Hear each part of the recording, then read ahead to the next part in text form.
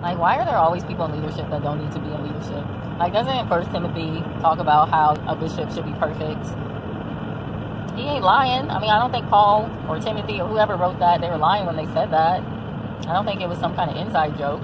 So why do they always put people in these churches, whether it be part of the choir or part of the administration or part of the pastoral team? That's how you know your church is a business. Y'all need to get your lives together, because Christ is coming, and he ain't going to be like, wow, you really summed up your numbers excellently last month, and now the men's group is just, they're going out for ice cream next week and they're watching football. And, you know, we're just going to watch some football, guys, and we're just going to talk about Jesus, what Jesus is doing in our lives.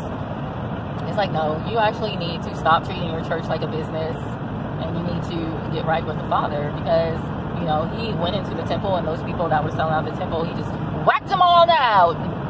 So that's what's going to happen with a lot of these churches. He's going to whack all these people out whom these people thought were righteous. They're going to be like, what happened to Pastor Dan? Where did Pastor Dan go?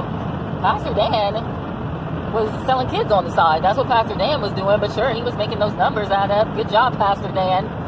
Now you get to spend eternity in hell because you didn't do what you were supposed to do, which was guide the sheep. So anyway, I'm so sorry if that offends you, if I'm so judgmental because you don't read your Bible and know that we're supposed to judge righteously. And if the church was judging righteously, then Pastor Dan would have been called out and found out and kicked out for selling kids on the side. But because you're not supposed to judge. Who are you to judge? You're not perfect. Pastor Dan has stole a couple of kids from Mexico and sold them to some politician.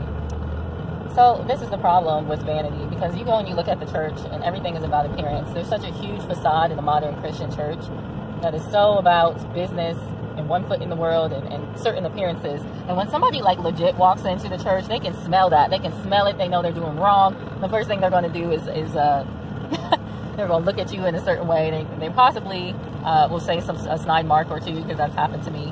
And then they're going to find a way to get you out of there, because they know they're doing some stuff that they shouldn't be doing. That's that Kundalini spirit. So we need to stop looking at appearance. Just because it looks shiny and bright and new and clean and pretty doesn't mean that it's of the Father. And it's not that the Father doesn't have those things. He does. But at the end of the day, that doesn't equate godliness. And even the Pharisees, they were called whitewashed tombs full of dead man's bones. They looked good on the outside. They cleaned the outside of the cup, but they didn't clean the inside of the cup.